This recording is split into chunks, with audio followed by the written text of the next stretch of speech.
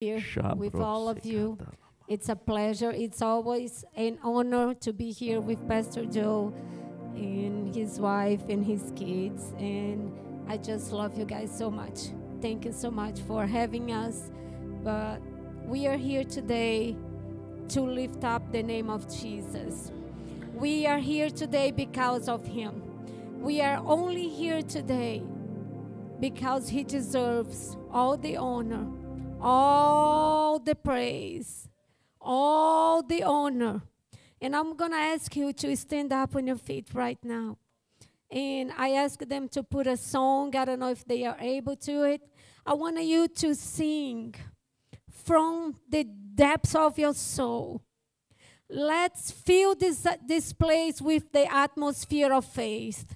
It's our faith that unlocks miracles. It's our faith that will bring him down here. It's our faith that will manifest his presence. It's not up to him. It's up to us. I know you are waiting for my husband to preach, and I know he's full. I know he has something to pour out into your life today. But let's fill this atmosphere with faith. Let's draw from Jesus today. If you're expecting something, expecting from him. That's him. He is the one that can do exactly what you are waiting for. Nicholas, can you put the song? We are to your name. It's his name that is above all name. Praises to your name. Father, we sing praises to your name. Lord, sing. For your name is great, great and greatly to be praised. Hallelujah.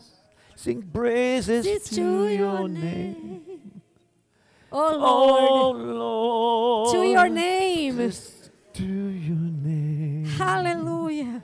Oh Lord. Father, we love you. For your name we worship you. Is great and greatly to be Come on, you can do better than that. Sing. Sing loud because he deserves it. Praises to your name. Yeah, don't be shy. Just sing. Oh Lord. Praises to your name. Oh Lord.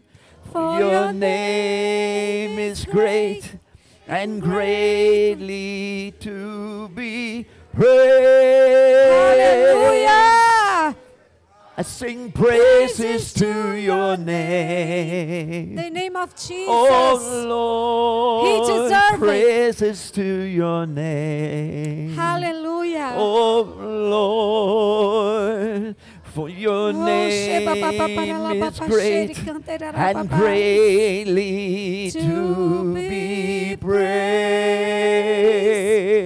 Hallelujah. Oh, Lord.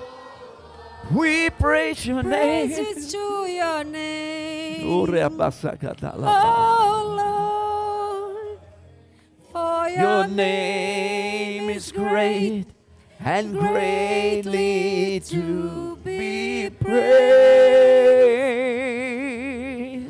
I sing praises Hallelujah. to your name. Father, thank you. Oh Lord. Thank you for the name of praises Jesus. To your name. Hallelujah. Oh Lord. For your name is great and greatly to be praised. I sing praises to your name. Hallelujah. Oh Lord. Hallelujah. Praises to your name. Oh Lord. For your name is great and greatly to be praised. Hallelujah. Hallelujah. To your name. Hey. Sing with joy. He's here. He can hear you. Lord, he can hear your heart. For your he can hear your prayer. name is great and greatly to be praised. Hallelujah. I sing praises to your name. Oh Lord. Oh Lord, praises to your name. Oh Lord, for your name is great and greatly to be praised.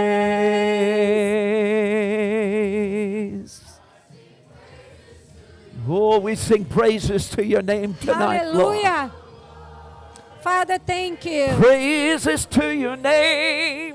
Thank you. Oh, Lord. Thank you for the angels in this For place. your name Thank is you, Father. great and greatly Hallelujah. to be praised. Hallelujah. Father, thank you.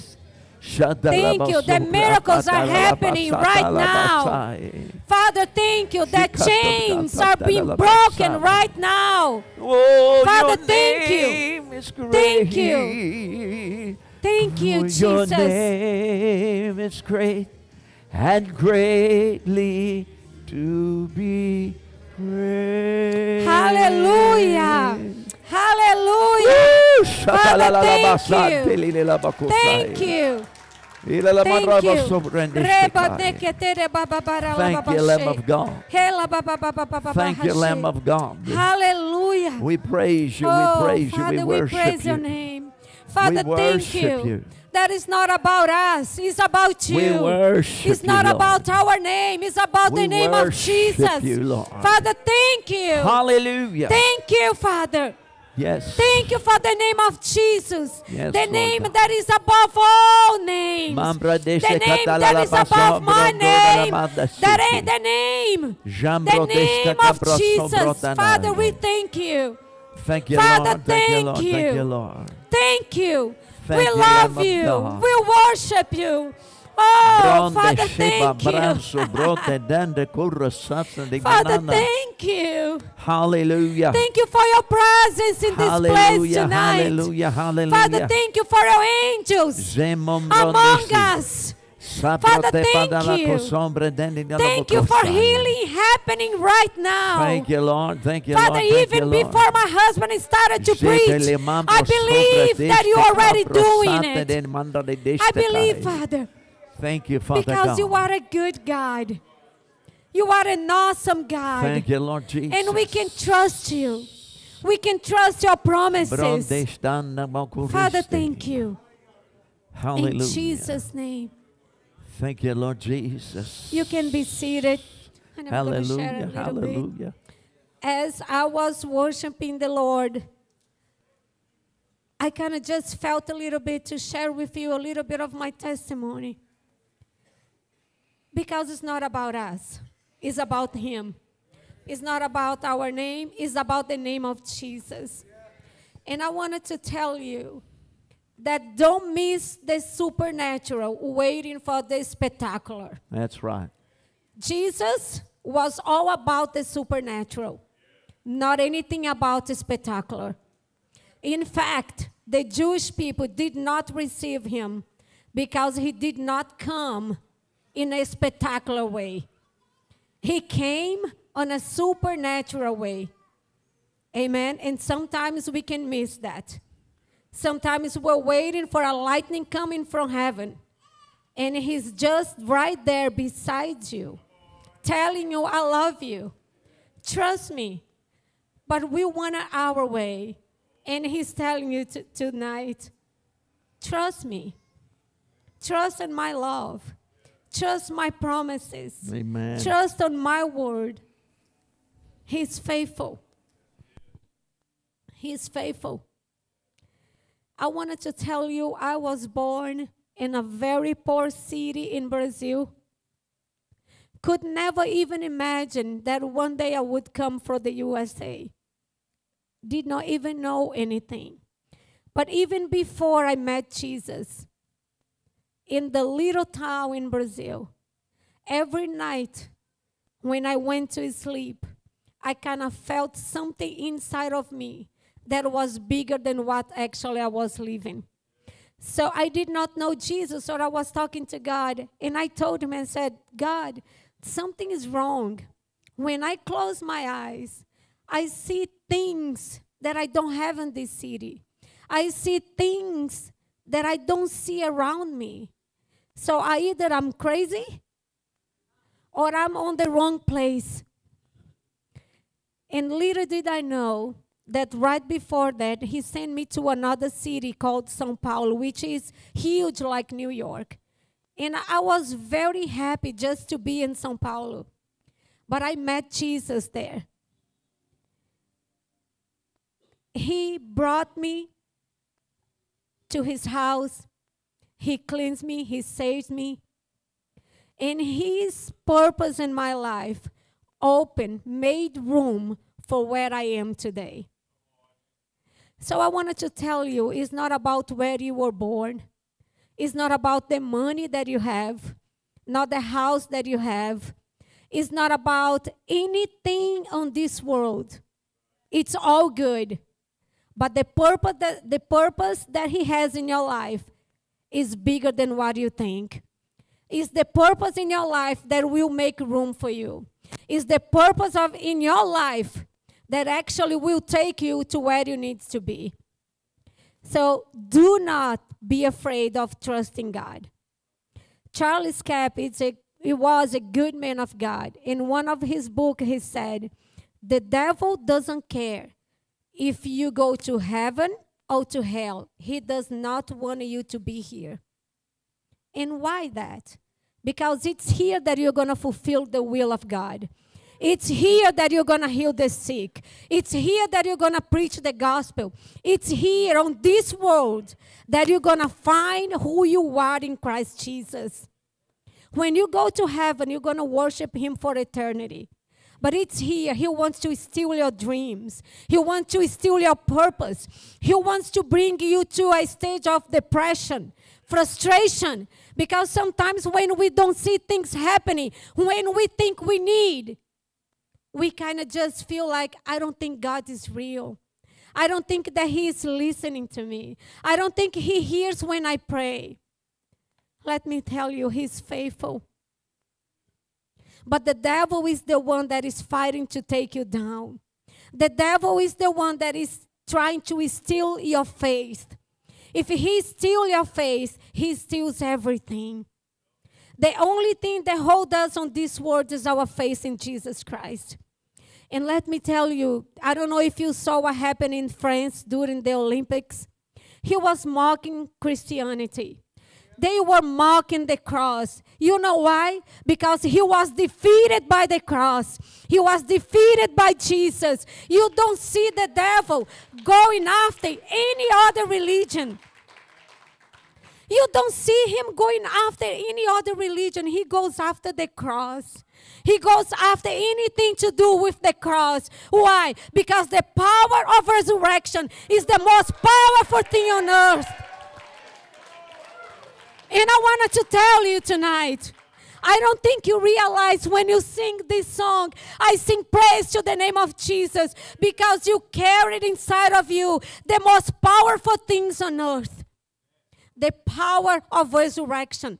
The earth will not know any other power that is bigger than the power of the name of Jesus. Nothing that will ever happen on this earth will ever compare to the name of Jesus, to the power that brought him from the dead. And the Bible says when Jesus died on the cross, the earth was shaken. The sun hid itself. Everything was dark. But that's my opinion. The nature that was made by his name, because the Bible says everything was made by the word of God. He said, just be light, and light was. So the sun was made by the word of God, right? And the Bible says that the word of God was Jesus. So when he was hanging on the cross, they knew who he was. They knew.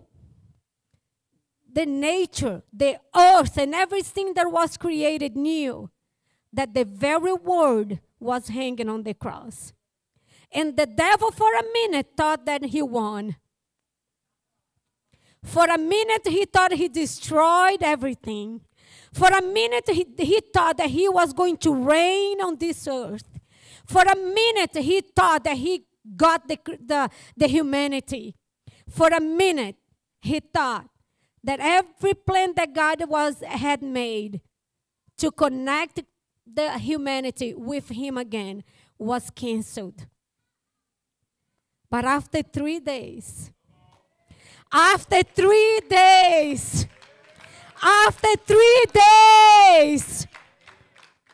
Jesus rose from the dead. And this very power that brought him from the dead, he placed inside of you. So if we walk on this earth knowing what we represent here, nothing will take us down. You are not going to be ashamed of the gospel, because there is nothing that can compare to this word over here. Nothing. And the devil knows that his time is coming. And he wants to take you. He wants to stop you. He wants to confuse you. He wants to make you to believe that God is not God. It's one assignment that he has to prove you that God is not real. If God is real, what so many bad things is happening? Because a lot of people don't believe that God is God. But if I believe, and if you believe, we can change that. So don't be afraid of believing. Don't be afraid of speaking about Jesus. Don't be afraid of carrying the gospel. Don't be afraid of praying for the sick. Because he is responsible for that, not us. We are carriers of his name. We are carriers of the word of God. But he is the one that makes miracles to happen. So before my husband even takes the pulpit, you can receive your miracle. Why? Because on this atmosphere is charged with something that's more powerful than anything on this world. We all go through trials. I go through a lot of things. And one thing that he wanted to prove me, that God is not real. But he is late on the game. God already did too much for him to prove that he is not real. And sometimes we measure God for the amount of times he answers us. It's wrong.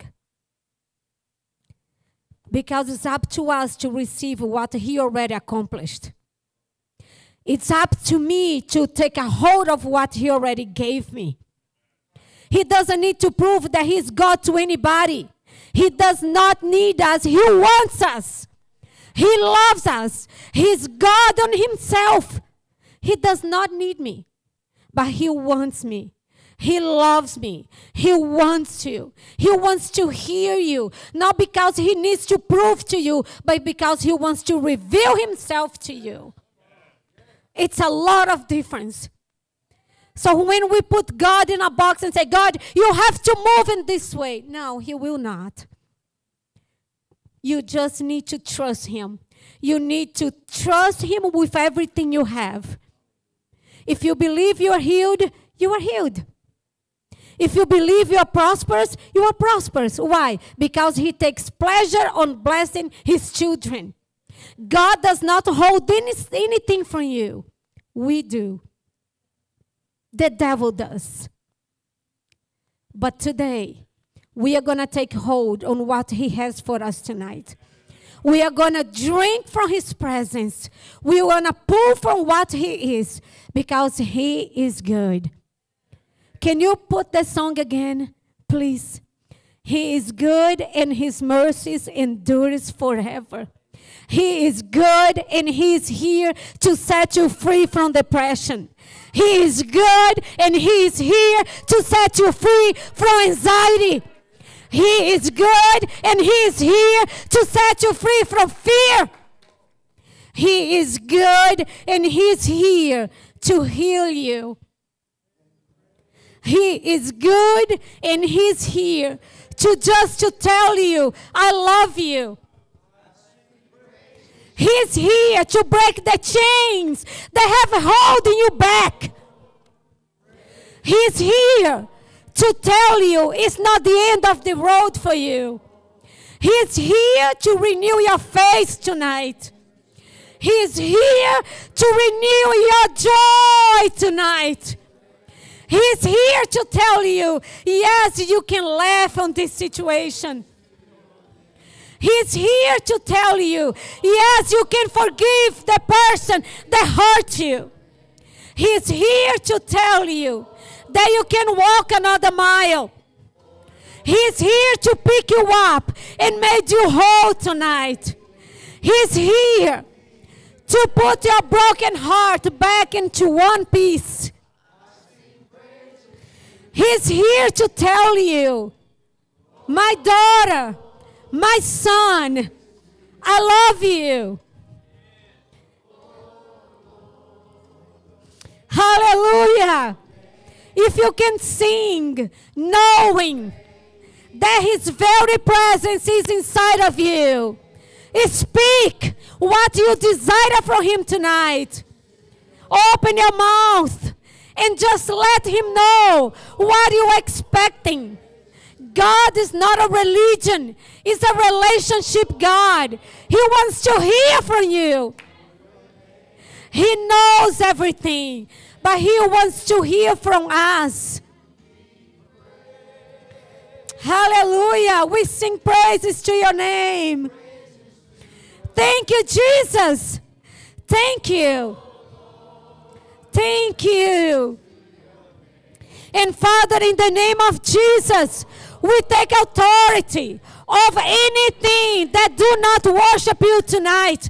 And we declare, go out from this place in Jesus' name. Father, we declare that oppression and depression have no power over us in the name of Jesus. Father, we declare that anxiety, panic attack is broken off of our lives in Jesus' name. In Jesus' name. Father, we break the power over fear tonight. And we declare that the love of the Father cast out all fear. All fear is gone. Oh, shere cantará la baba baba she. Hala shere cantará la baba she. His name is great. Hallelujah. Thank you.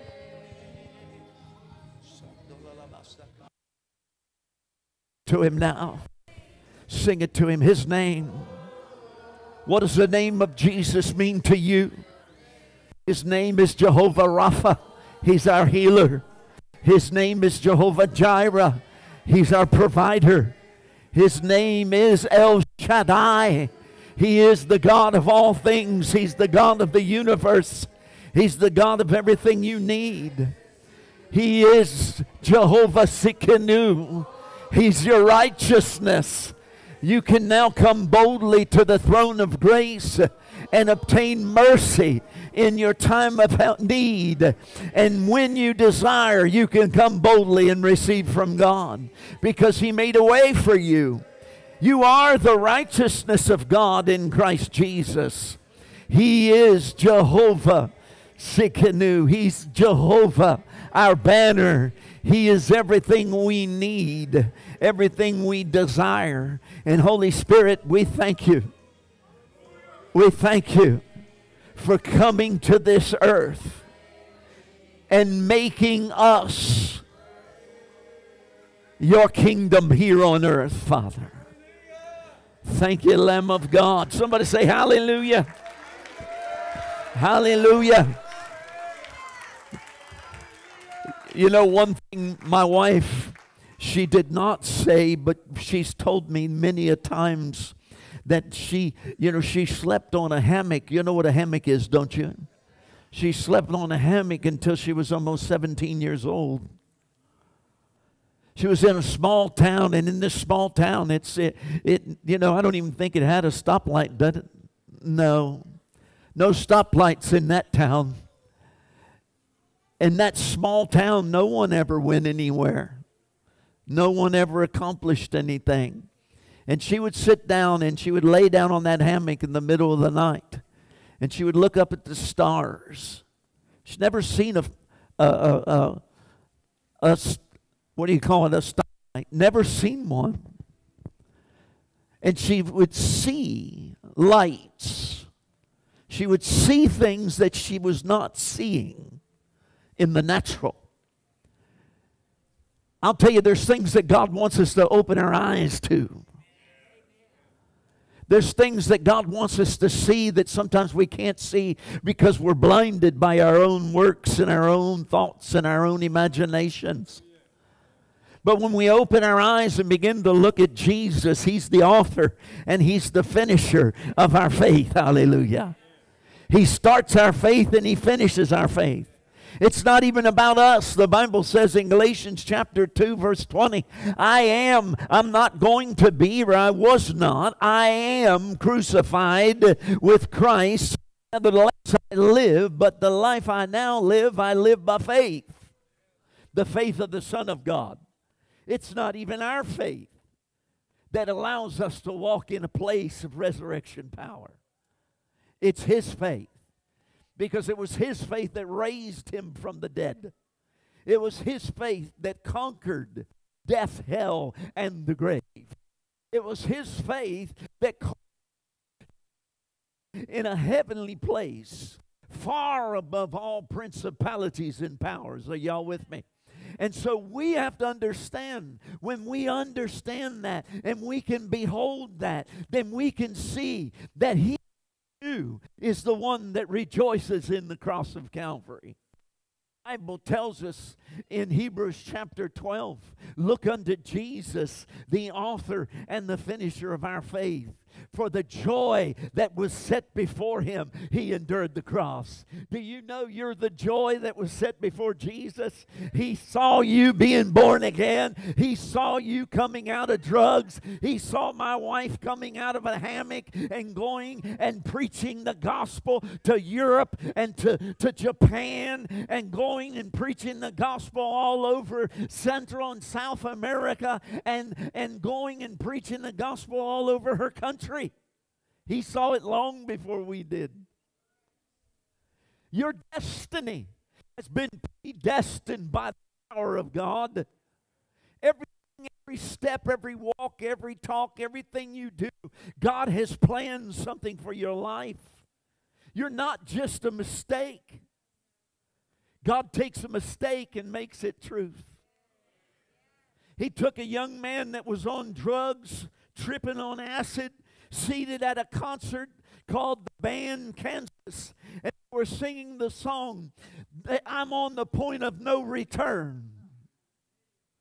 And as they sang that song, I'm looking, and the guy's playing his fiddle, and he takes his stick and he goes like this, and the stick, the bow, comes all the way up in my face. I'm tripping on LSD. I'm a drug addict. And all of a sudden, the whole Colosseum disappeared, and Jesus appears on the cross of Calvary. And He's weeping, and all I saw was His eyes. But He took a young man that was just a kid, 15 years old, tripping on LSD. I'm good with this, I think. Is it working? Yeah, I think it's working. Went off. Off. Just went off, didn't it? One. Hallelujah. Did it come on? Test 1, 2. Not on. Somebody say hallelujah. Hallelujah. Even though it's not on, you can hear me. Amen. Praise God. But God finds the foolish things of this world and uses them mightily for His kingdom.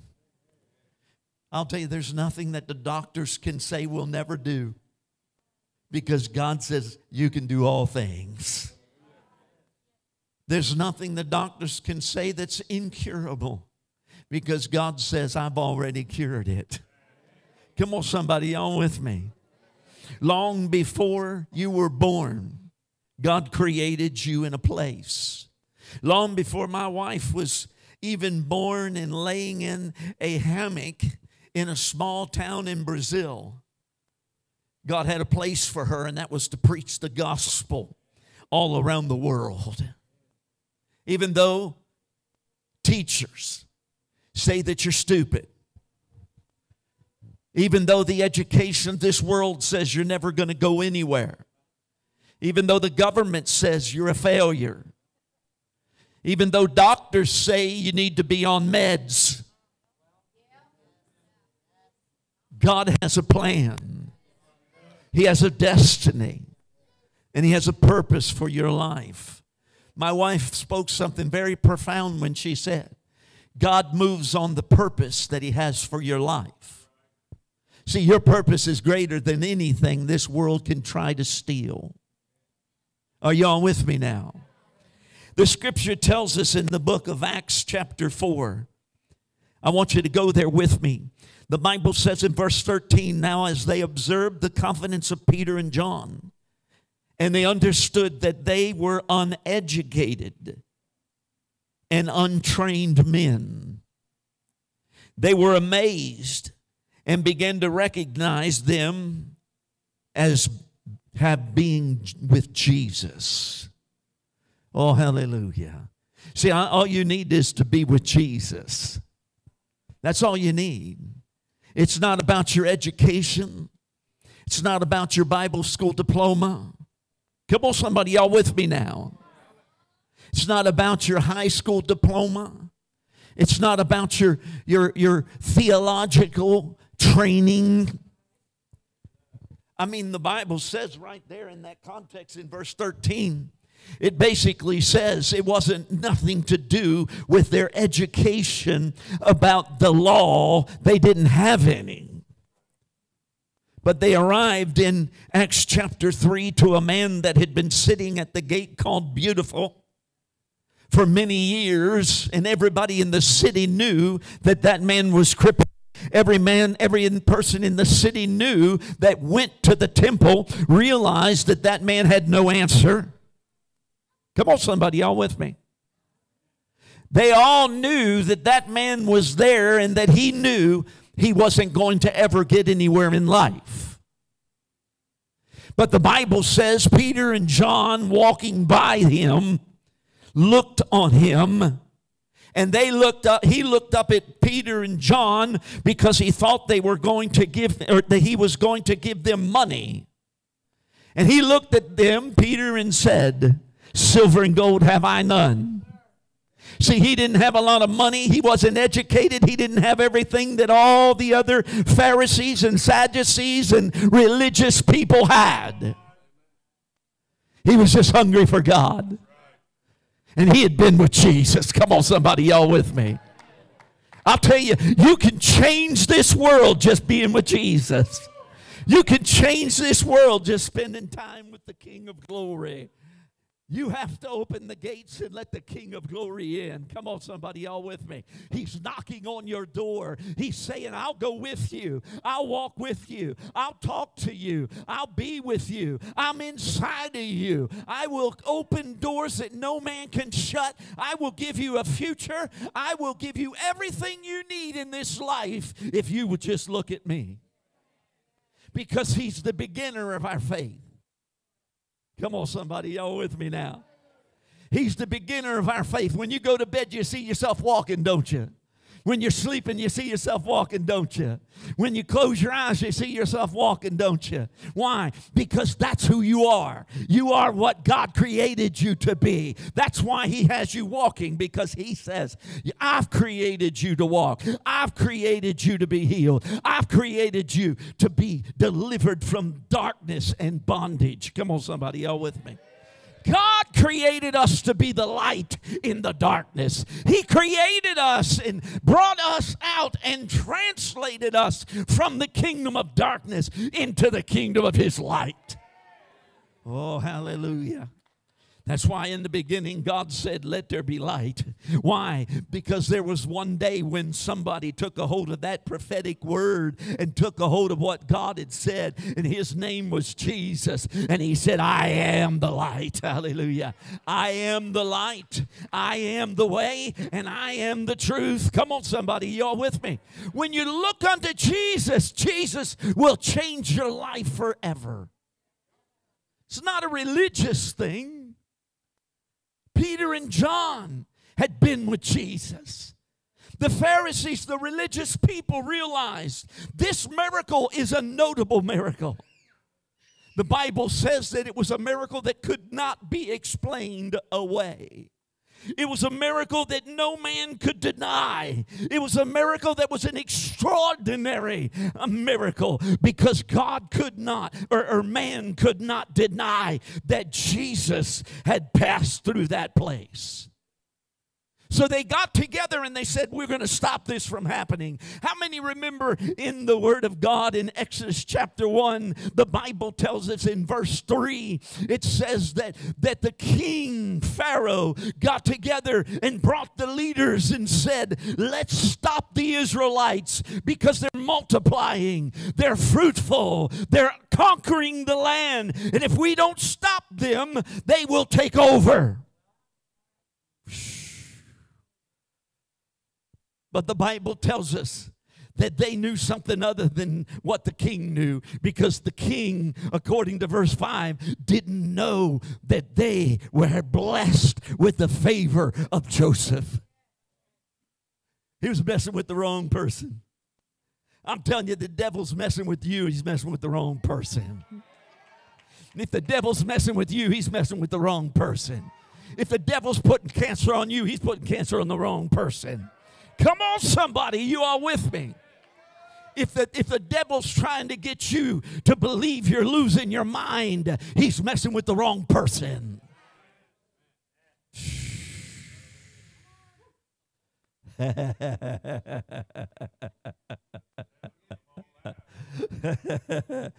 That's why when you understand, see, my wife was in the hammock and she was seeing her future.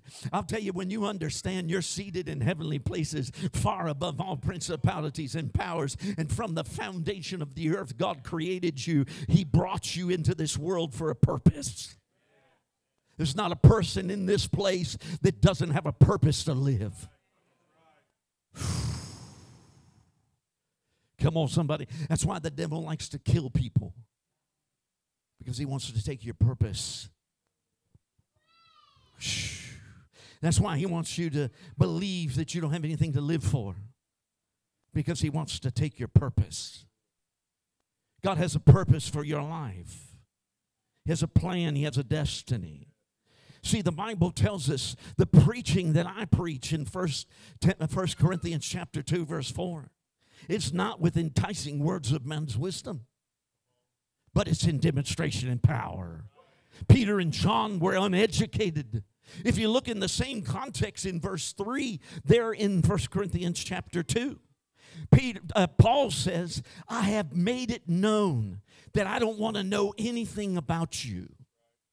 He was basically saying, I don't want to know anything at all about this world. I am crucified to this world. This world means nothing to me. It don't have anything for me. He said, I'm a Pharisee of Pharisees, according to Philippians chapter 3.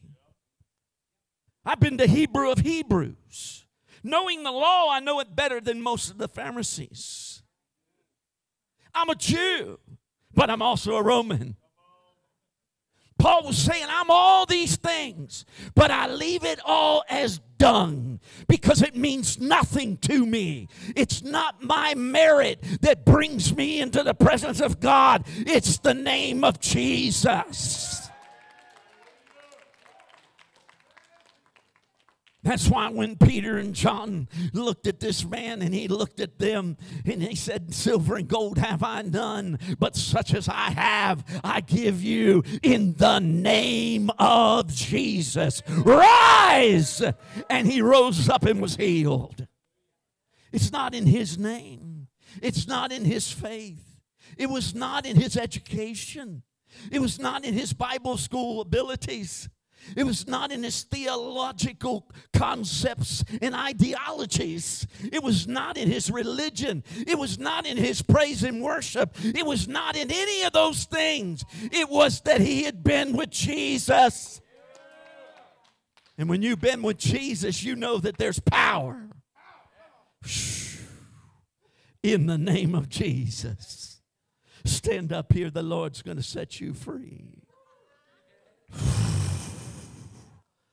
I heard the Spirit of God say, many tears, many tears, many tears you have brought before my throne. And you have cried out like the children of Israel cried out in Egypt and said, God, deliver me, deliver me. And you have felt that at times God is not listening. But the Lord says, daughter, I hear every cry. I put every tear in a valve in heaven so that you know that in that valve is every seed sown into the earth. And I hear your heart. The Bible tells us in Exodus chapter 3 that Moses was on the backside of the desert running from God. He didn't want to do what God called him to do. He was running from God. And all of a sudden he heard a popping. He heard a sound. And it was a fire that was on a bush. His first thought was, I need to put this fire out. Because I'm taking care of the sheep. I'm protecting the land. But he walked up, and as he walked up, the voice of God spoke out of that bush and said to him, I've heard their cry. I've heard their cry.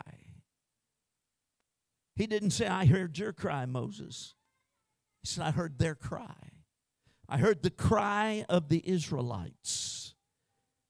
And he said, now go and tell them I am.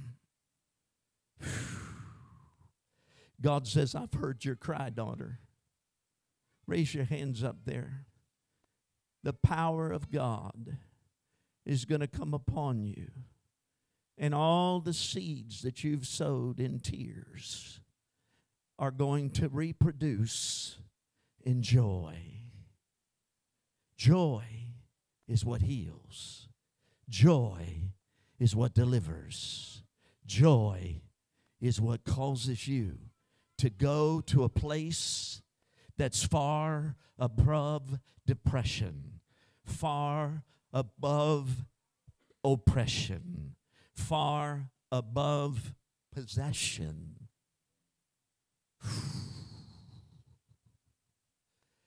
And the Lord says, you're seated in that place. And he who recognizes where he's seated can laugh because the enemy is under your feet. That's why when you get a revelation of heaven, you laugh a lot. People ask me all the time, why you laugh so much? Because I know where I'm seated. I know that I'm seated above every principality and power. I know that I'm seated above sickness and disease. I know that I'm seated above poverty.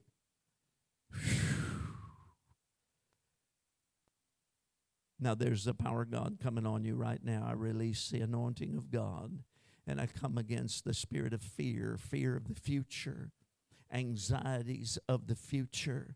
I bind you up in the name of Jesus Christ of Nazareth, and I thank you, Father, for changing her sadness. Stand up here with me, Lexi. Lay your hands on her and release that anointing of everlasting joy that breaks the power and the bondage of defeat and of oppression and fear. In the name of Jesus, I command you now, you spirit of fear, get off her life. And from this day forward, your tears shall be turned to laughter, says the Spirit of the Lord. I release her now.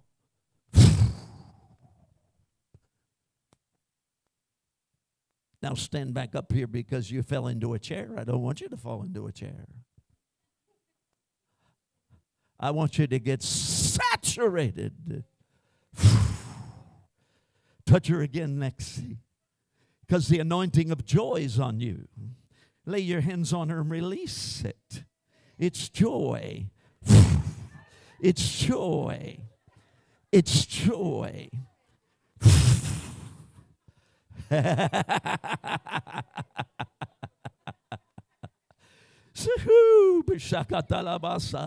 There it goes right there. There it goes right there. I release it in Jesus' name. In Jesus' name. The Bible tells us, I've prepared a place. See, Peter and John were unlearned and ignorant. God wants to use everybody. He wants to use us all. I'm losing my usher tonight. The anointing's coming on the next generation tonight. The Lord already told me that. This whole row, stand up, take hands, raise them up. There's a greater glory that comes on the next generation. I heard the Spirit of the Lord say, tonight I'm going to touch and bring a revelation to the next generation. Revelation of God begin to flow of the power that's inside of them. I release it right now in the name of Jesus.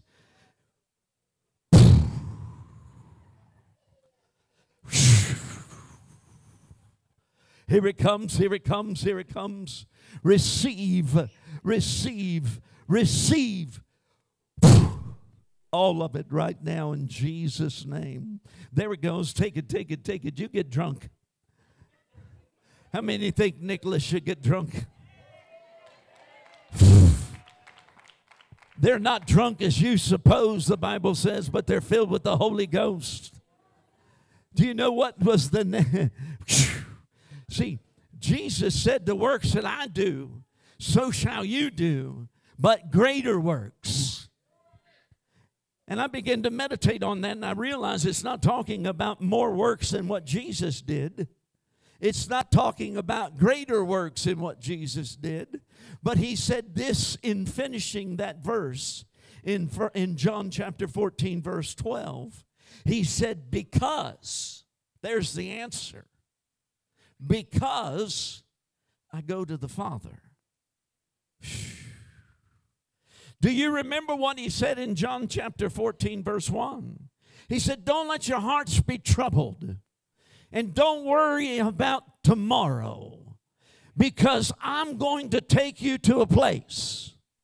It's in the Father's house. And there you'll dwell. There you will be a place where the Spirit of God will manifest himself through you down here on the earth. And he says, the works that I do, greater works you'll do because I go to the Father. He was saying, I go to the Father because I'm going to send you now a double portion of what was on me. And he's going to dwell inside of you. Just like Elijah received a double portion from Elijah. Just like Joshua received a double portion from Moses. Just like David received a double portion from Samuel. Come on, somebody, y'all with me?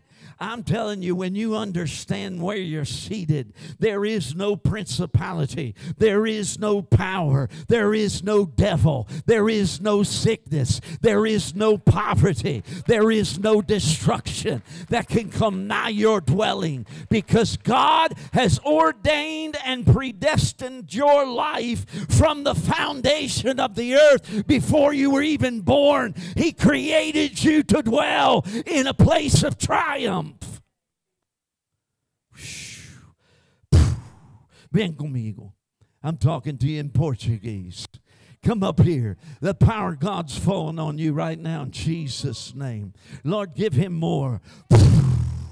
Give him more right now in Jesus' name. Somebody get behind him. The anointing God's falling on him right now in the name of Jesus.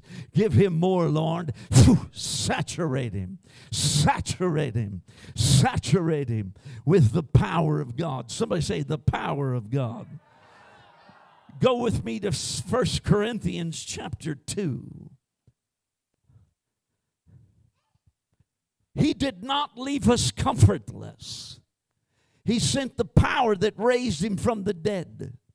He sent, that's why Peter and John said, silver and gold have I none. But what I do have is the power that's in the name of Jesus. See, sickness and disease is not in heaven. It's under our feet. Poverty is under our feet.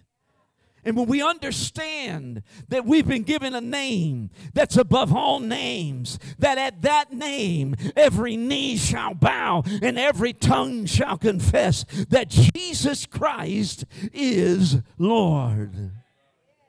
Lord over sickness. Lord over anything that comes against us. Lord over poverty. Are y'all with me? He's given us a name. That in that name is the same Spirit that raised Jesus Christ from the dead. And that Spirit's inside of you. That's why Peter and John said, I don't know, there's nothing I have in the natural.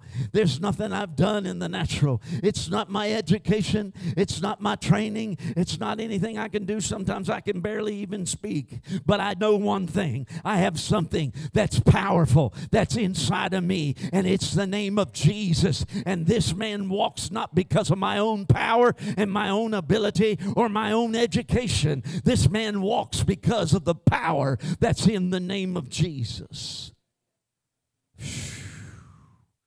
See, inside of you is the greater one. Greater is he that's inside you than he that's in this world. The Bible tells us in 2 Corinthians, look at this with me in verse 1 of chapter 2, 1 Corinthians chapter 2, verse 1. When I first came to you, my brothers and sisters, I did not come with lofty words. Paul's saying, I didn't come to you with lofty words or to impress you with my wisdom or to tell you a secret plan that comes from the wisdom of man. No, I decided I didn't want to know anything about you. I love what Pastor Joel says all the time. He says, when I sit down with Brother Brad, we don't talk about you. And I love that because I don't want to know anything about you. I don't want to know anything about this church. I don't want to know anything about any individual in this church. Why? Because I want my faith to be in Him. And it's because in Him I live. In Him I dwell. And in Him I have my being. And so when I understand it's not by my lofty words of preaching, it's not by my wisdom that I've gained from Bible school. Come on, somebody, y'all with me? But look what he says. I've decided I don't want to know anything about you. The Apostle Paul said, and I started this way in the beginning in Philippians chapter 3. Go with me to Philippians chapter 3, and then we're going to come back to 1 Corinthians chapter 2. Philippians chapter 3. Somebody say hallelujah. Of course, in Philippians chapter 2, we have the reality of Jesus becoming a baby, coming down to the earth, becoming in the same image, the same position that we are, gave himself of his reputation, his calling, everything he had, and laid it down and become a baby because he had to become nothing to be the greater one. That's why Paul said, I'm crucified with Christ.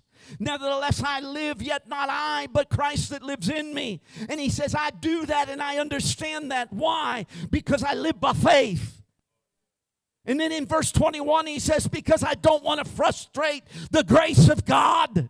Do you know what the grace of God did? The grace of God is what lifted me in Christ and caused me to dwell in a heavenly place by the mercy and the grace of God. I am seated in heavenly places in Him.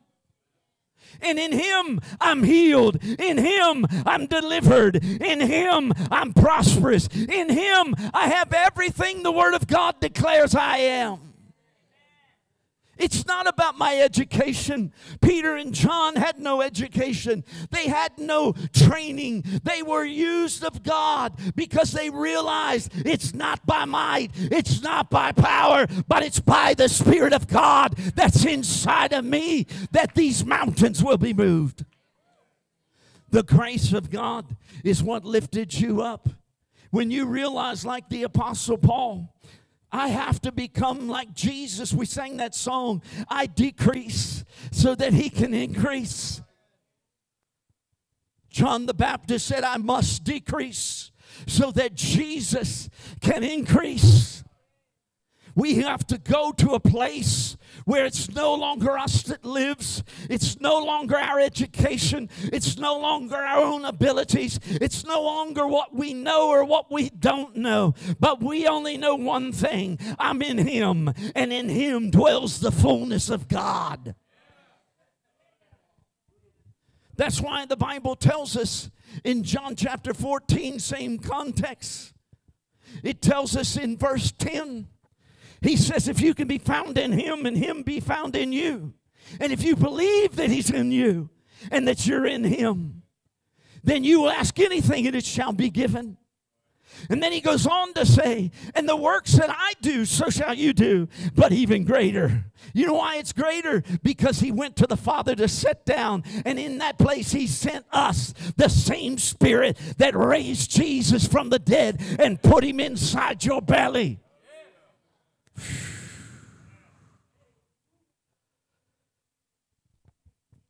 Somebody's got ulcers in their stomach. Somebody's been dealing with a gastritis that's burning in the stomach area. And the Lord told me it's ulcers. But it's a burning sense. Maybe you don't even know it's an ulcer. But the Lord says it is. And that burning sense will stop tonight. Whoever that person is, stand up. Stand up. Stand out in the middle of the aisle, Brooklyn. Honey, come here with me.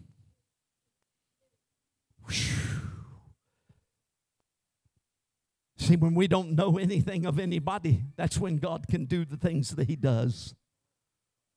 Put your hands on her belly and release that anointing. The fire of God consume right now every burning sense that's in the gut area. In Jesus' name. There goes right there. There goes right there. Take it. There's another lady. Pray for her. Release that same anointing. And this man over here, I heard in the Spirit, God's healing you of the same situation. Stand up, sir. Yep. The power of God's coming on you right now. Release it. Release it in Jesus' name. We speak to the gut area. We speak, yes, Lord, amen. The Lord just said to me, reflux, the burning sense that comes to the heart and comes up into the throat and even causes your throat to be sore is disappearing tonight. In Jesus' name, there it goes right there. Receive it. Receive it. Silver and gold have I none, but such as we have, we give to you tonight in the name of Jesus. Sir, stand out in the aisle. I don't know why, but I kept hearing in the Spirit, God's healing you in that area too. Raise your hands up there. There's an anointing coming over your gut area, over your stomach area. There's an anointing that's breaking a yoke off of your life right now in the name of Jesus. There it goes, there it goes, there it goes, there it goes, there it goes, there it goes, there it goes, there it goes. I release now, Father. That's it. Take it, take it, take it, take it, take it, take it, take it, take it. Come up here. Is this your husband? Boyfriend? I want you to take his hand because God's going to give a new beginning. I heard the Spirit of God say a new beginning. I don't know what that means. I don't know if it's marriage. I don't know what that is. I'm not going to prophesy something I don't know. But I heard new beginning. The enemy stole from you. The enemy took from you. The enemy stopped even your call. God's called you. There's things inside of you that he used in the past that he's not finished using. And the Lord says, I'm stirring up a fresh anointing over your life. And I brought you an intercessor. I brought you a prayer warrior. I brought you someone that knows me because the enemy stole from you. Whew. This very base and foundation. But there's a new anointing and a new beginning.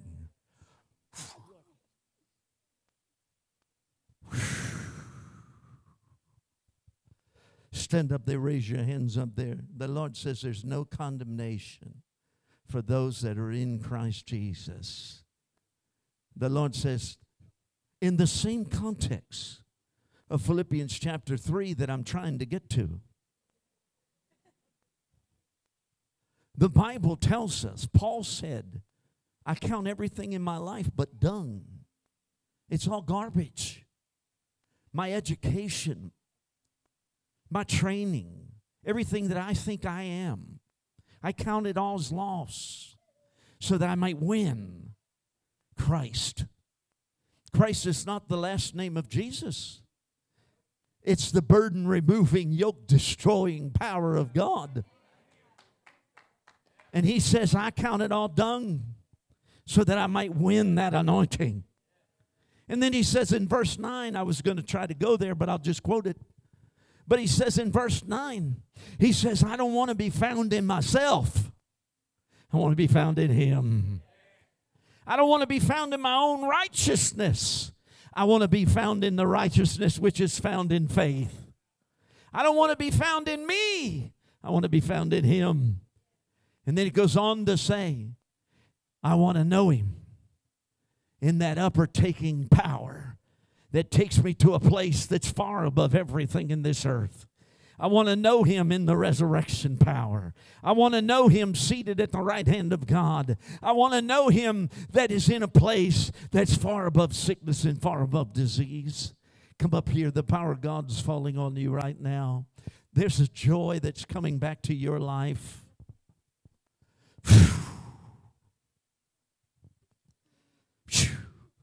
There's a joy that's coming back to your life. Joy! Fill her, Lord, right now with a fresh anointing of joy. Oh, I don't know what you understand, but when the Bible says that we're found in him and know him in the power of resurrection, the Bible tells us greater is he that's in you than he that's in the world. And that Christ in you is the hope of seeing his glory. Oh, come on, somebody all with me. Greater is he that's in you than he that's in the world. The Lord says, I'm healing you right now in Jesus' name. I don't know what it is, but something to do with the blood. There's some type of a contamination that's being revived right now. In Jesus' name. Yes, Lord, I know it's a generational curse, and we break it off of her life in the name of Jesus. We say that every spirit of low blood sugar, every spirit that's in this family, it be broken right now in the name of Jesus. And I speak to the blood and I command it to be completely uncontaminated. Now. Take it, take it, take it, take it. That's the anointing. That's the anointing. That's the anointing. Drink it in, drink it in. The Bible says, taste and see that the Lord is good. Moses said, Lord, I want to see your glory. He said, hide yourself in me, and I'll let my glory pass by. I'll let my goodness pass by. His goodness and His mercy is healing. His goodness and His mercy is deliverance. His goodness and His mercy. There it goes right there. Take it, take it, take it, take it, take it. I can't even touch it because every time I do, the anointing begins to be stronger on you. But I'm going to let the anointing just saturate you right now. There it goes in Jesus' name. The Lord said to me, if you're dealing with diabetes, stand up.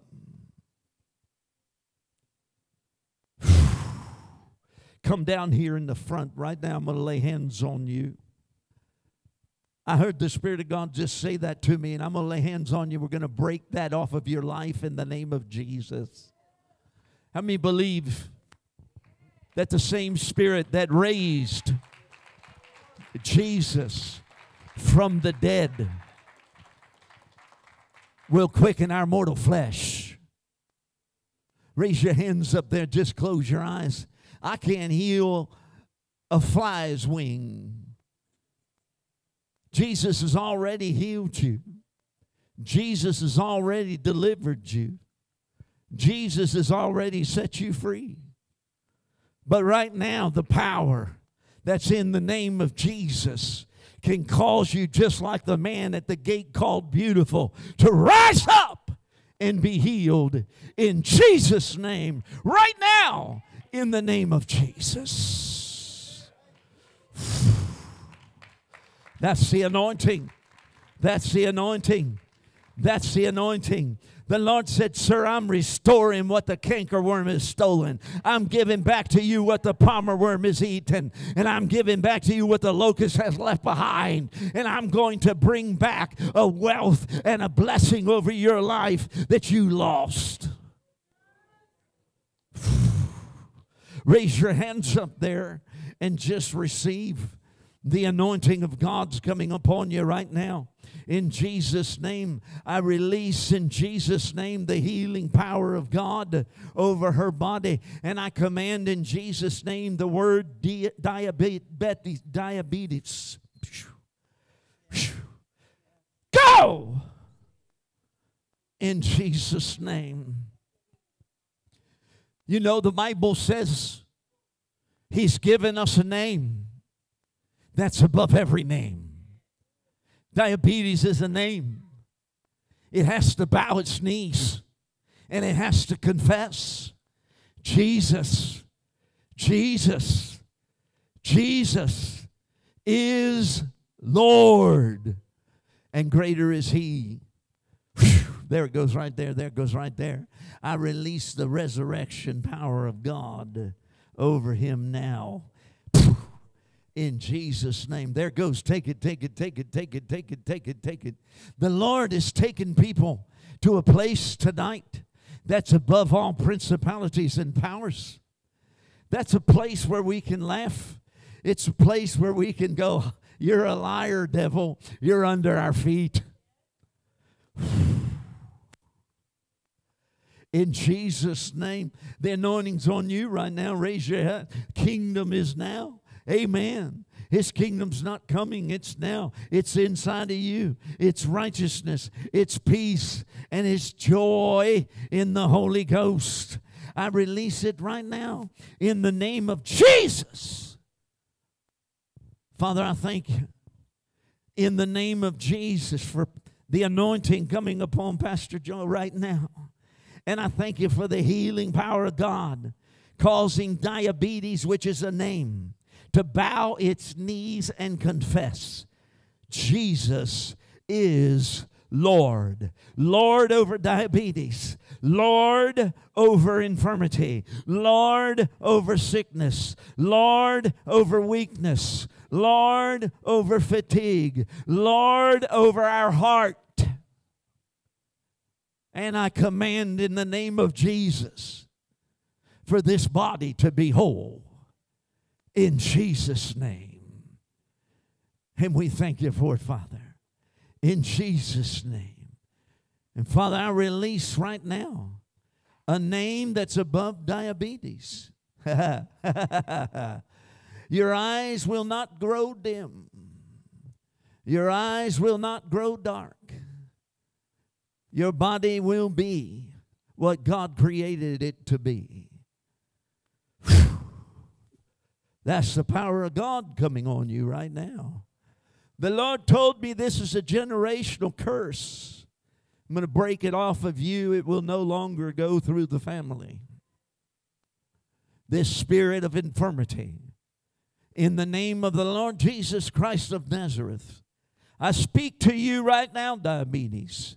And I command you to bow your knees and confess that Jesus Christ is Lord over this man's life, over his children's life, and over his children's children's life. And I break it from this generation down and say, the same spirit that tries to take your life will not take the life of any more. Somebody say hallelujah. The anointing of God is falling right now.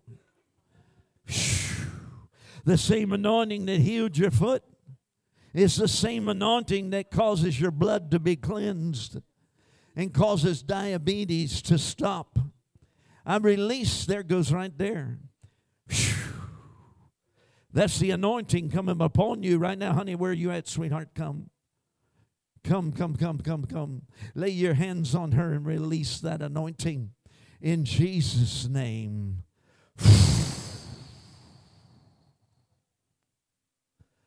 Hallelujah.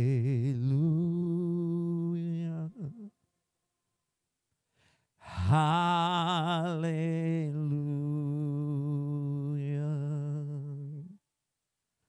Hallelujah.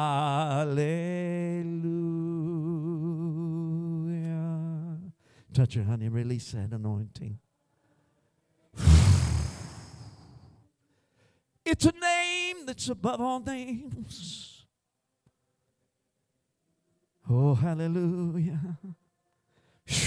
There it goes, there it goes, there it goes, there it goes, there it goes, there it goes.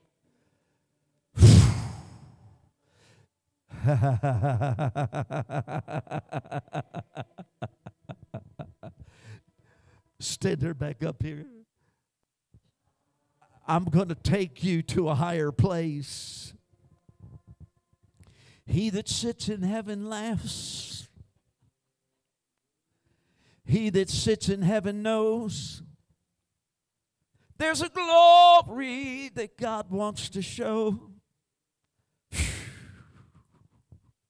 Joy, joy, joy, filling her. There it goes right there. There it goes. Somebody go, yeah, just go ahead and laugh. The anointing's all over you.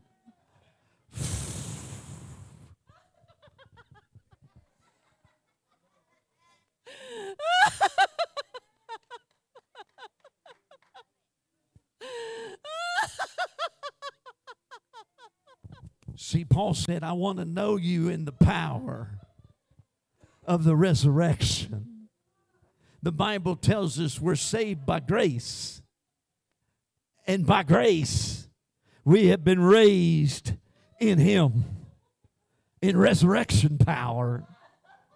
Paul said, I want to know Him in power. I want to know Him in that upper taking anointing. Stand up here. The same anointing's coming on you.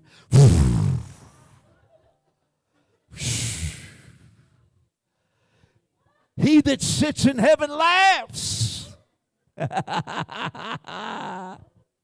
There's a place where we go in the glory. The Bible says that there's glory in laughter. The Bible tells us laughter does good like a medicine. Paul knew that his preaching was not with enticing words of man's wisdom, but in power and demonstration. He would demonstrate the Holy Spirit.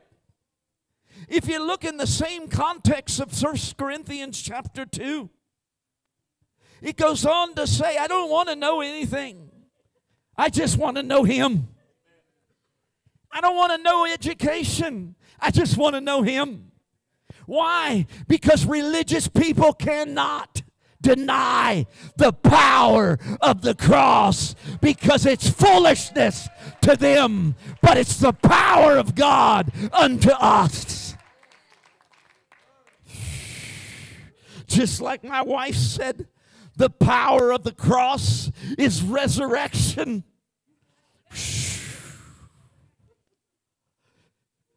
He that sits in heaven laughs.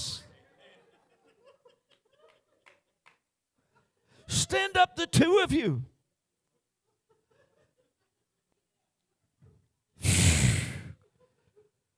You say, well, why are they laughing? Because they're seated in heaven. See, it's in heaven. Then we have a different perspective. Oh, come on, somebody. It's in heaven we have a different perspective. So when the devil comes and says, I think I'm going to take your life, we can laugh. When the devil comes and says, I think I'll put cancer back on you, we can laugh. When the devil comes along and says, I think I'll put you back in the hospital, we can laugh. Because we know where we're seated. Somebody watch all three of them, because the power of God's about to fall on them all. Somebody go, laugh. Yeah, there's a place there.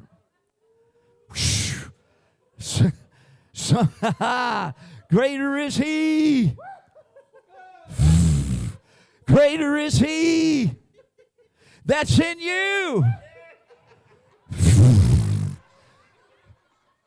than he that's in this world. I'm not in this world. I'm not of this world. I'm of heaven. I'm born from above. Before I even knew that I would be born again, the Lord called me, gave me a place in heaven, made me a dwelling place for His glory. While I was yet a sinner, while I was yet in bondage, He called me a saint. He called me a Christian. He called me a new creation. He called me healed. He called me full of joy. God calls things that be not as though they were. This whole row, stand up. This whole row, stand up. You can't get down on your seat now. Take hands, raise them up, all of you. Take hands, raise them up. The power of God's going to fall on the whole family. The Bible tells us, in the last days, I will pour my Spirit out upon all flesh. Your sons and daughters will prophesy. Your young men will see visions. Your old men will get their dream back. Shh. I'll tell you, there goes right there. There goes right there. There goes right there. There's the anointing of God coming on this second row right now. Shh. See, religious people don't like the move of God. But that's why the Bible says in the last days there'll be a form of godliness, but we will deny power. Here it comes. Receive it now. Take it, son. The power of God's all over you. Here it comes, son. Receive it. Woo! Somebody say hallelujah. See, this is what Paul knew. Paul knew it wasn't by his education. It was all done. It didn't mean anything. But he knew that he had the power that raised Jesus from the dead in his belly. I'll tell you right now, you need a miracle. God's here right now to demonstrate his word on our behalf. Come on, somebody, y'all with me? Stand up, Brooklyn. Get some of this anointing. Take it right now in Jesus' name. Receive it, receive it, receive it. Here it comes. There's a greater anointing. God has called you from your mother's womb before you were even thought of being created. The devil tried to take your life. The devil tried to destroy you. But God said, I have a purpose for her. I have a plan for her. I have a destiny for her. And I thank you, Father God, that tonight your destiny, your purpose, and your plan is being fulfilled in her life. And that you've got greater things, Lord. I keep hearing that song, greater things are yet to come. Greater things are yet to come. Greater things are yet to come. There it goes right there. There it goes right there. Take it, take it, take it, take it, take it, take it. That's the anointing. Greater things are yet to come. Come on, somebody, y'all with me? Stand up. God's healing you right now in the name of Jesus. Raise your hands up here. Raise your hands.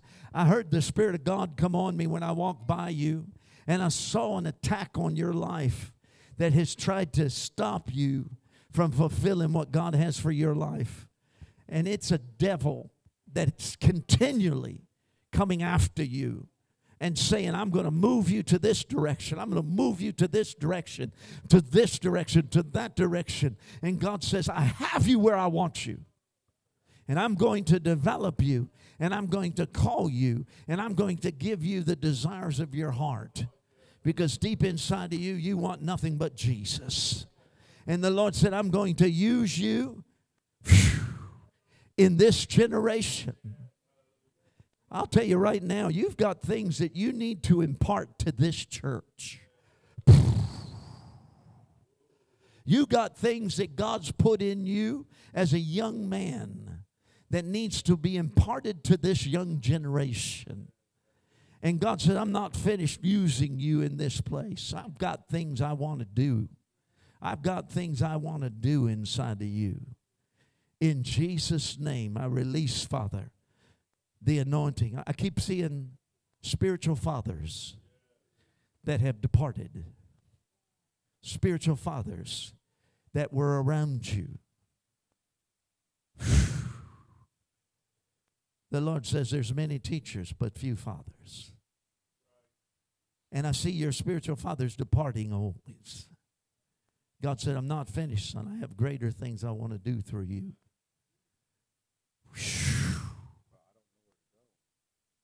You go where he leads you. You go where he leads you. You're here for a purpose. And God has a purpose for your life. And I kept hearing by the Spirit of God, and it confirms what you just said. Spiritual fathers around you have lost the vision. They've lost the things that carried you to where you're at today. And God says, I have more for you. Hook up. Hook up. Get connected. We sang the song about faithfulness. That's what God's saying. Put your hand to the plow. It's time to work. The harvest is plenty. The reason why it says the harvest is plenty is because we can't make excuses. There's no excuses in this house. Come on, somebody, y'all with me. There's no excuses in this house. Amen? There's no excuses in this house. And we're not ashamed of the gospel.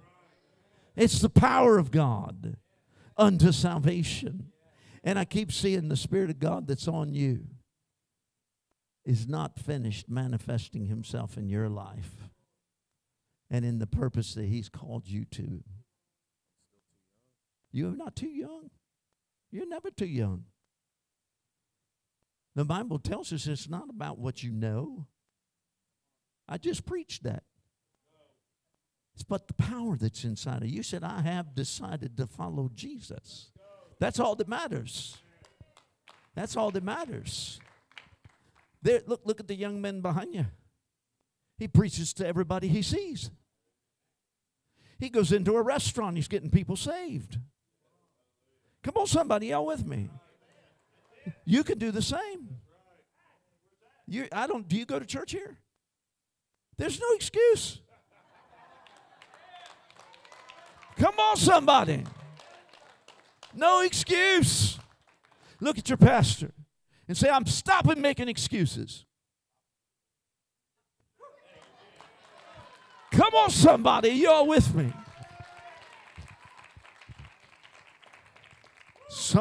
Someone's being healed in their right knee right now. I had that word last night, but I'm having it again.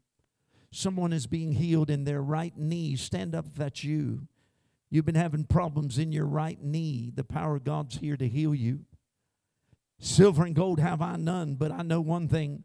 The power of God is here to heal. Do you have pain in that knee now? You got stitches? But that could be, amen. Why not? The Bible tells us that He'll give us a speeded healing. Amen. When doctors cut us open, we can thank God that we'll have a speeded healing. Amen. That means we'll have no infection. We'll have no outbreaks. We'll have nothing that will be contrary to the Word of God on what they did on our body. Amen. So let's believe God tonight. You're going to have a speeded healing in your knee. Raise your hands up there and close your eyes. Why did you get stitches? It was a what? A work accident? Was it a cut? And you had to get stitches just to keep it shut and clear? Raise your hands up there. We agree with you right now in Jesus' name that this knee will recover speedily. In Jesus' name. Now there it goes right there. The Lord told me about the knee, so I believe with all my heart. If God's saying that's you, which I don't believe it is, there's somebody here that has a cartilage that's completely destroyed, and it's bone on bone. And the Lord said He'll heal you tonight if you receive it. But there's the anointing coming over you right now. In Jesus' name, I release it, Father. And I command this knee to be restored back to what it was created to be. I thank you for a speeded healing right now in Jesus' name. You believe it? I do too. Hallelujah. Now, where's the person that has a right cartilage that's completely destroyed? Who is that? I heard it by the Spirit. Is that you? Stand up right there where you're at. I don't even have to. Stand right down the row in the middle of the aisle if you would. The power of God's going to fall on you. Raise your hands up there. Close your eyes. He drinks a lot, doesn't he? He's a drinker. You're a drinker. Somebody say hallelujah.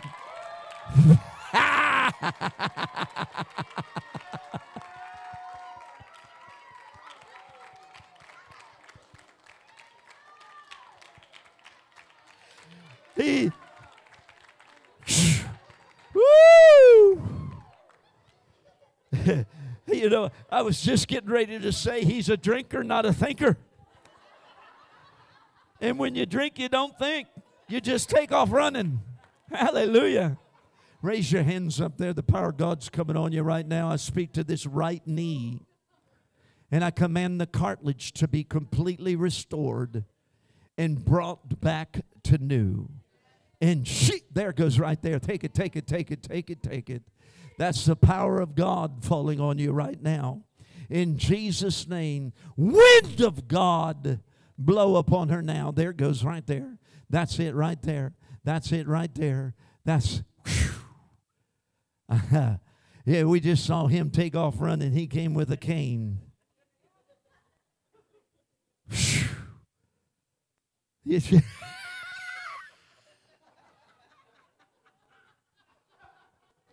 Woo! Now come here.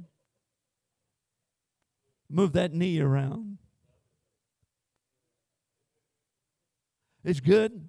You had pain in that. What's wrong with the other leg? It's prosthetic. But that knee, you know, a lot of times the knee begins to lose its cartilage because you're favoring the other leg. It does it all the time. I don't believe God wants that on your behalf. Amen. I believe with all my heart the cartilage is being restored in your leg right now in Jesus' name. Completely. Why? Because God has compassion. Amen.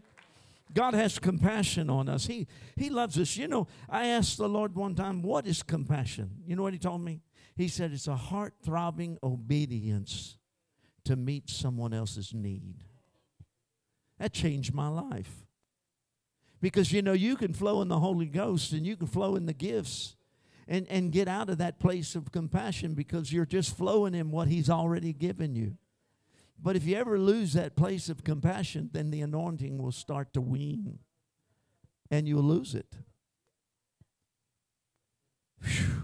Power of God's still on you right now. I keep seeing it greater, greater. I heard the Lord say there's a restoration coming to your house. The devil entered in and stole the authority and the priest. With that came a rebellion that was released over the house. The Lord said, I'm bringing them back. Your children will serve the Lord. Your children will honor God. Your children will know that you as a mother have sacrificed all what they need. And I heard the Spirit of God say, I am not finished giving you joy in life.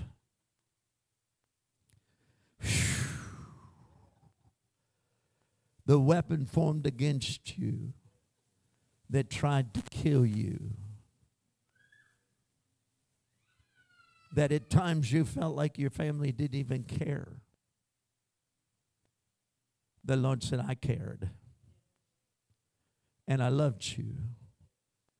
And I broke the curse that tried to take your life.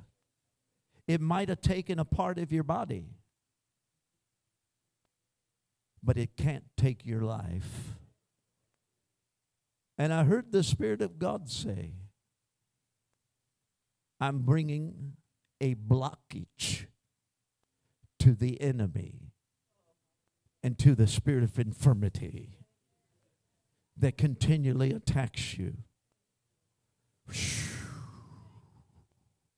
That's it right there. Receive it. Take a deep breath and just breathe in the life of God.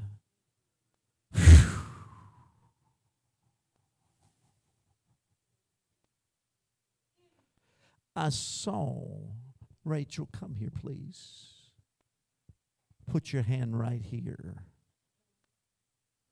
I saw in the Spirit a restoration over this area of your body. In Jesus' name.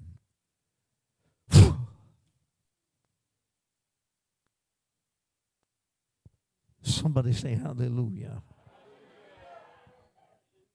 Somebody, and I think it's in this back row, has been having pain in their lower back. Is that you, Nicholas? And that's you also? Come over here. I'm flowing in the Holy Spirit, and in the Holy Spirit you operate in the word of knowledge and the word of wisdom. Raise your hands up there, Nicholas. I release the anointing of God. You're too young to have pain in your lower back. Amen. And I command in Jesus' name this attack that continually attacks his lower back. I I heard something by the Spirit of God, and I never heard this before, but the Lord said it's not about your bed. It's about the Word. He sent His Word and healed you. And the healing power of God's coming on you right now, and I release the anointing over the lower back. There it goes right there. There it goes right there. That's the power of God. I don't touch people because sometimes God's doing the surgery. The Holy Spirit's doing the surgery. So let Him do it. Whew. There it goes right there. Take it now. Take it now. Take it now. Take it now. Take it now. Receive in Jesus' name. That's the power of God. Take it. Take it. Take it. Take it. Take it. Take it. Take it. Take it. Whew. The resurrection power of God going into this lower back and bringing a complete restoration and reformation in this body. In Jesus' name. There it goes right there, Nicholas. Take it. That's the power of God. I'm not going to touch you, no, but the anointing's all over you. Sister, raise your hands up. The power of God's coming on you right now, and I release this lower back and say, no more! In Jesus' name. I thank you for it right now. In Jesus' name. In Jesus' name. I like what she's got on. Knock out. Let's knock the devil out tonight. Come on, somebody. Hallelujah. Come over here. The Lord told me to do something. Touch your toes. You'll see that you can do it, and you couldn't do it before. The power of God's already healed you. You had pain when you came? On and off. It's not coming back in Jesus' name. How many believe that? You had pain when you came? Pain all over every day. When you bent down and touched your toes, did you feel pain? It's gone, isn't it? Raise your hands up there because there's something more God wants to do. Whew. I keep hearing in the Spirit, and I've been getting this word a lot, so, you know, and I think it has a lot to do with COVID, vaccines, all the junk that's out there. But I've been hearing the word palpitations, almost like something coming over your heart. Whew. The power of God's coming on you right now in Jesus' name. And I break the spirit of panic, the spirit that causes an attack to come over her, a spirit that causes the heart to over-accelerate. In the name of Jesus, the name that's above every name, I command you, spirit of infirmity, serpent, I command you, go!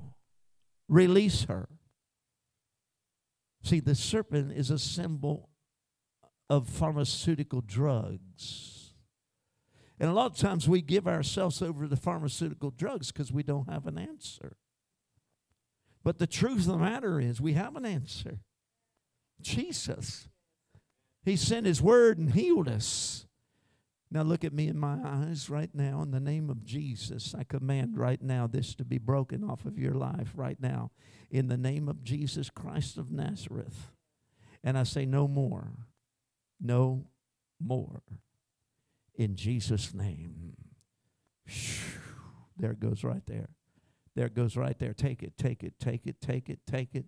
In Jesus' name, take it. Receive it. Take a deep breath and release it. Hard, that's it. Do it again. Release. In Jesus' name. Somebody say hallelujah. Somebody say glory to God. Stand up here and get some of this. Stand up here and get some of this. The anointing God's all over you. Hallelujah. Stand up and get some of this. There's a joy here tonight. There's a healing anointing flowing in this place tonight. Stand up and walk. Amen. Stand up and walk. Stand up and walk. Stand up and walk. Come on, somebody. Now walk out here. Stand up and walk. That's it. Walk out here. In the name of Jesus, I command this body to function now. In Jesus' name. Body, I command you to function. I command the legs. I command the vertebrae. I command the brain to be completely restored in Jesus' name. Right now, I was in a meeting one time and I got done in the meeting and I walked by a lady that was sitting in a wheelchair and I just looked at her and I said, "How long are you going to stay in that wheelchair?" And she looked at me and she said, "No more." I said, "Then get up and walk." And she jumped up out of that wheelchair and started walking all over the place. I went back to Brazil some 18 years after, and the man that met me at the airport said, "That was my grandmother. She's now 80 years old, and she's been out of the wheelchair her whole life." But it was her decision to do what you just did. It was her decision that said, "I'm not going to sit here in it. I'm going to get up and walk." Your faith makes you whole. I heard the Spirit of God tell me that the enemy tried to kill you through this accident. But he can't. And he can't paralyze you either. Because greater is he that's in you than he that's in this world. And Father, I release the resurrection power of God over my brother right now. In Jesus' name, I command this leg to begin to operate to the perfection which you created it to operate. I command every joint, every muscle, every bone, and every nerve to be completely restored from the brain down, from the top of the head to the soles of his feet. I command this body to function in Jesus' name. In Jesus' name. Now there it is. The power of God's all over you, sir. The power of God's all over you. Take it, take it, take it, take it, take it, take it, take it. In Jesus' name. That's the anointing. Now move that leg around. Give me your hand. That's it. Move that leg. Just that one leg. That's it. That's it. Lift it up. That's it. And move it again. In Jesus' name. In Jesus' name. In Jesus' name. In Jesus' name. In Jesus' name. Come on, somebody. Hallelujah. In Jesus' name. In Jesus' name. In Jesus' name. Now, just stand that leg and go like this. That's it. In Jesus' name. That's it right there. I release that resurrection power over you. In Jesus' name. What's your name, sir? Goreen. Corrine. Corrine. You're healed, Corrine. Amen. How many believe he's healed? Now what you need to do is just practice that. Amen. Just walk him back to the seat or wherever. Just walk around with him a little bit. Praise God. Somebody say hallelujah. Now, if you're here tonight and you're not going to be here tomorrow, and you need a touch from God, you need healing, I want you to raise your hand right now. Amen. Come up here, sir. Anybody else? You're not going to be here tomorrow. Tomorrow we have service at 2 o'clock. At 2 o'clock we have service, and there'll be miracles tomorrow. Somebody say hallelujah. He don't want back in that thing. He don't even want back in that thing, does he? Somebody say hallelujah. If you're here tonight and you're not going to be here tomorrow, I want you to raise your hand right now and say, I want prayer. Amen. You want prayer? Come up here. You want prayer? Look at that. He's moving his foot around like hallelujah. Somebody say glory to God.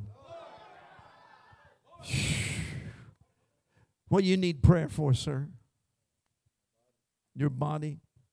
You have pain all over your body, or what is it? Shoulders and back. Shoulders and back. You have pain there now? Yeah. Who brought you here? You brought yourself? Him? I remember I was preaching one time. The reason why I asked is because I was preaching one time in Colombia, South America. And one of my missionaries went over to a man's house that was blind and sat down with him for literally about 4 hours, preaching to him the Word of God and that he was healed, what the Word says about his healing. And so I get to the meeting, and when I get to the meeting, all of a sudden, I'm right in the middle of my message, and I'm preaching on hope against hope. And all of a sudden, this man starts screaming out, "Thou son of David, have mercy on me."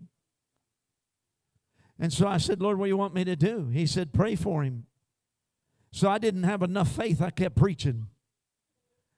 And then all of a sudden, he screamed out. He said, "I have faith." And when he said that, I had to stop in my tracks. And I called him over, and he was in a wheelchair, and he came over and was right in front of me. I didn't know, but that woman, my missionary, had prepared him for his miracle. And I heard that's why I asked you, who brought you? You said you brought yourself. But then you turned to him and you said, he's the one that told you, right? Your faith is going to make him whole tonight. I want you to close your eyes and just receive. The resurrection power of God's coming over your shoulder and over your back and over your neck. The glory of the Lord is manifesting right now in Jesus' name. There it goes right there. There it goes right there. I release the resurrection power of the cross. Whew. There it goes right there. There it goes right there. There it goes right there. I release it over him now in Jesus' name. There it goes, sir. Take it, take it, take it, take it, take it, take it. That's the power of God.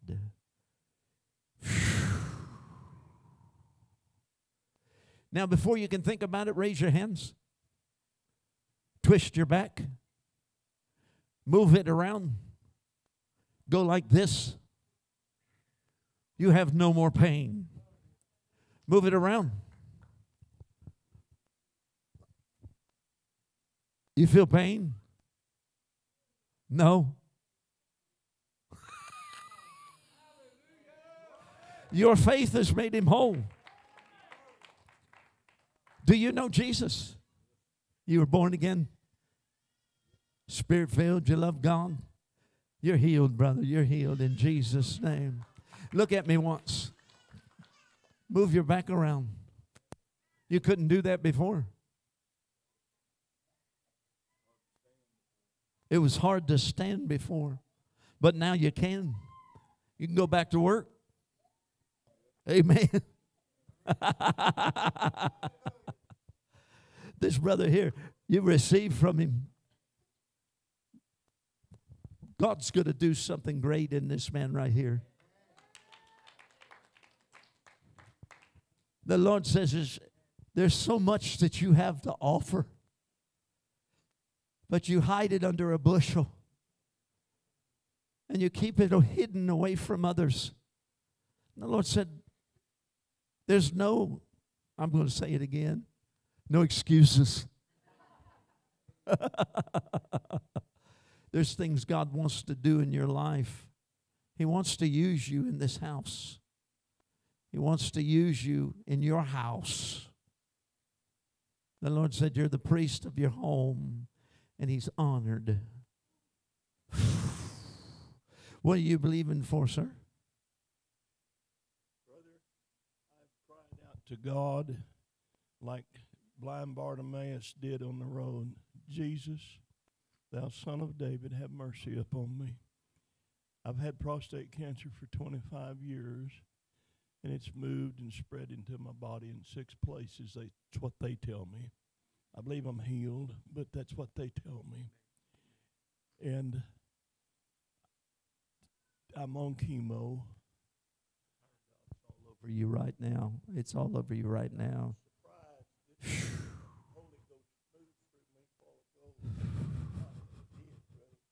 I heard there was a man of God coming by. So I'm hollering, Father, have mercy upon me. Father, have mercy upon me. In the name of Jesus, Father. Father God, you heard his cry. Now, Father, in the name of Jesus, I speak to the spirit of cancer that's spreading throughout his body. I command the spirit of infirmity.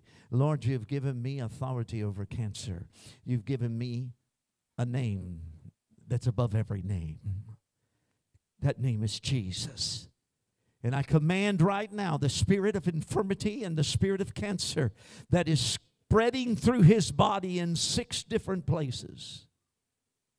Cease. Come out and loose him of this bondage in the name of Jesus. I speak healing. I speak resurrection. Let him fall. That's the power of God. Somebody say, the devil is a liar. Thank you, Lord Jesus. Come up here. What do you need, hon? Respiratory. Raise your hands up there. Close your eyes. Honey, come up here with me if you would, sweetheart. Put your hands right over her lungs.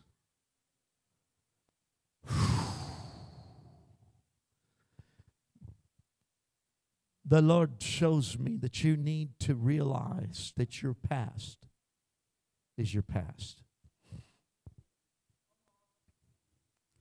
And that you need to realize that you left your past a long time ago. And that you cannot return to the puke and the vomit of your past. But the Lord shows me you need to forgive yourself. You need to forgive yourself. Healing begins forgiving yourself of that past. Because God says the healing power of God's inside of you, and it will quicken your mortal flesh. It'll cause your lungs to be completely cleansed. It'll cause your lungs to be completely healed. It will cause your lungs to revive and never return to what they were. In the name of Jesus, I release it now. In Jesus' name.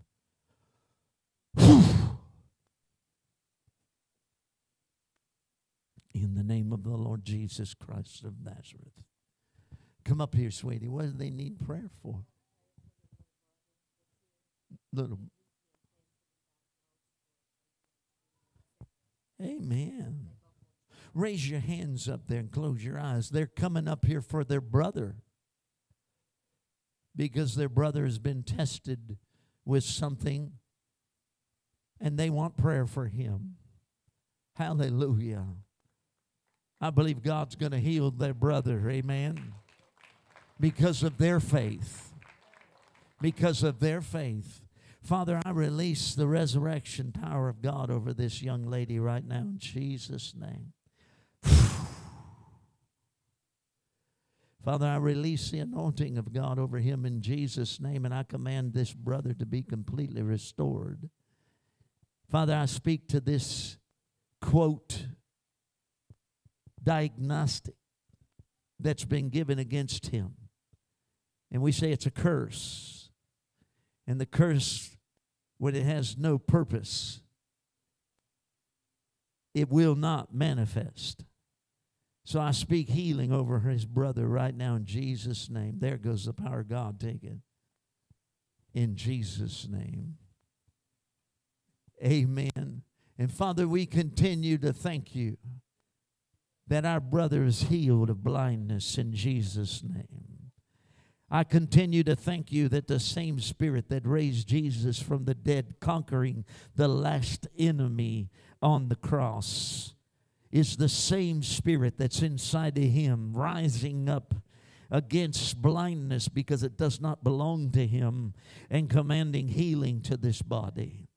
We come in agreement and declare over our brother that blindness will no longer keep him bound. In Jesus' name, we speak healing, we speak resurrection, and we speak power over his body. In the name of Jesus. Thank you, Father. There's the power of God in Jesus' name. In Jesus' name, we release it now, Father. In Jesus' name. In Jesus' name. Somebody say hallelujah. Somebody say glory to God. Amen. Praise God. Well, tomorrow, 2 o'clock, we'll be coming back. Amen. And we don't know what the Lord's going to do, but tomorrow I'm going to pray for everybody. I just have that in my spirit. And so I don't know what God's going to do, but there's a purpose for it. And so we're going to do that. Amen. So we appreciate everybody here. We appreciate you coming out to the meetings. Many miracles. If you were healed during these meetings, raise your hands. Look at these people around here. Look at this. God's doing miracles in this house. Can you say amen? Miracles in this house. And you know, the Bible tells us, and that's where I started. It was a notable miracle. It was a miracle that couldn't be denied. Is she up here for prayer also? What do you need?